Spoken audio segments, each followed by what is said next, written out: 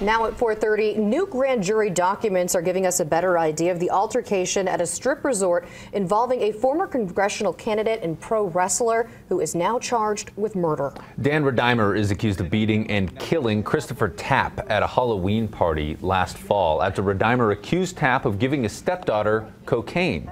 The party was at Resorts World, and these are new photos and pictures and videos released from the files. They show a picture of Tapp and also another of Redimer dressed in a Halloween costume. That's what we're seeing now. We also just got a new video of Redimer at the party from that night.